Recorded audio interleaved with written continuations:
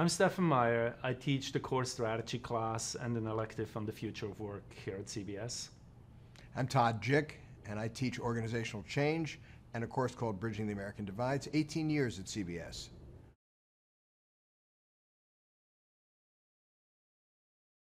A couple of months ago, when all this AI hype became like really to the forefront, Todd and I met in the hallway and started talking about AI, and both figured out that what really interests us is the human side of the human-machine interaction. We thought about how can we create this human-centric future of work?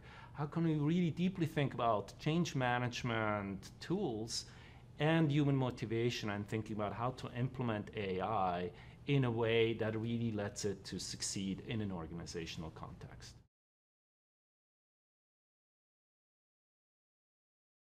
I think there is, in particular, like 3 ways in how AI and the integration and human-machine interaction affects leaders and the integration, and it has mainly to do with implementation. The first is humans are generally very anxious about change, and obviously in AI, where the whole discussion is about replacing humans, they're even more anxious about that AI comes for their job and what is actually left for them to do. Second, what leaders need to do is make sure that their workforce is ready and has the right skills for their new ways of working. And third, I think it's for leaders to figure out how to implement AI in an organization in order to create more value, not just thinking about how we can do stuff more effectively. How to actually use AI in order to make the organization work better and not just more efficiently. I think in the end, this is not only a technical, but actually a very human change management process. And so I'm very happy to have the expert here at Columbia Business School about change management, Professor Todd, Jick, who teaches change management for years, to think about what are the tools that we have, or he has in his arsenal, that we can now adapt and use for the AI transformation. Obviously, there has to be a value in what the AI will produce, some deliverable that is valuable. Our concern, however, is that there's been an over-indexing on the technology and the value question, and an under-indexing on how this gets accepted or implemented. And I used to say very simply this: a good idea badly implemented doesn't go anywhere. Obviously, a bad idea beautifully implemented is not a good thing either. But what we're trying to do is emphasize the importance of implementation. We have a checkered history about organizations taking in changes. In fact, most studies, PhD students, researchers, management consultants show about a 75% failure rate of introducing organizational changes. This is a broad-scale organizational change when it comes to AI. And all of us need to take an important perspective on the fact that this is going to take work to get into the 25% category. Now, why do we have that kind of ratio of success to failure? Because we have been unsuccessful in dealing with 2 main reasons why people resist change. 1, they're unwilling to change. 2, they're unable to change. Those are 2 very different reasons. They're unwilling to change for many reasons, because they fear for their jobs, because they fear their loss of status or identity, because they haven't been included in the process, and because they haven't been informed well enough and communicated to. Ironically, when you talk to leaders about the actual occasions in which they explain the benefits of change, and we've done research on this, only 61% of leaders are reputed to actually explain the benefits of change, the simplest minimum. Only about 45% speak to employees on a one-on-one basis. But in fact, 75% think simple enthusiasm will win the day, trying to be enthusiastic. Well, employees want more than that. So their unwillingness to take in something like AI comes from reasons that have to do with sort of their motivation, the incentives, the degree of inclusion, and their actual ability to be able to use the tool.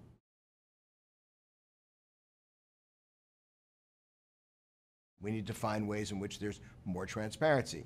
We need to find ways to involve employees in a much more fundamental way, earlier and often. And we need to find ways to deal with one of the sensitive issues, and I think we should talk about this, which is people's fears of losing their jobs. There are many, many factors that make people unwilling. This is, again, traditional change management, and that methodology and that science ought to be part of this exercise. And the final point, again, about their being unable is not a minimal point. When people are asked to do something entirely different, and Stephan himself is very involved with thinking about the future of work, and reset their entire job situation, we need to think about how you upskill people, and how you provide transitions, and how you provide pilots, and experimentation, and ways in which you are retraining adults to do things they were not equipped to do previously. So the work of change management is absolutely essential to being able to ensure that AI gets the benefits that we all hope it will provide.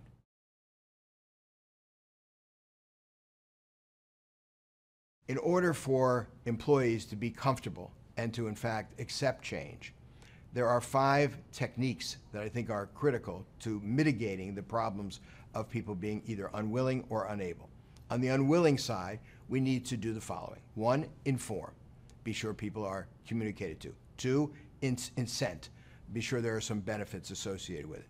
3, and I want to be sure this is very well understood, include, involve as early and as often as possible the employees in the development and the adoption of AI.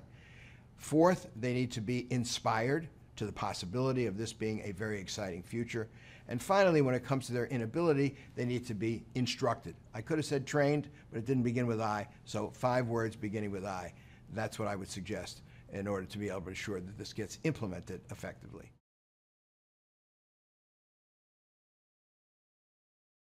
I think it's very important for leaders to assure their employees that what they actually want to do is augment and not replace their employees. Now, this is not so easy to do, but one way of doing that concretely is to move away from jobs and thinking about tasks. Because what AI really does, it does certain tasks really well in order to free up capacity for the humans to concentrate on something else. So when you think about wealth management, and Morgan Stanley as a concrete example, they figured out, there are certain tasks that the financial advisor does that the machine can actually do better. That allows the financial advisor to spend less time on those activities and more time of those that are actually value enhancing, which turns out to be talking to clients, having meetings, figuring out what is really the human need of their clients is very, very value enhancing. But before AI came to the picture, they were not able to spend as much time on it.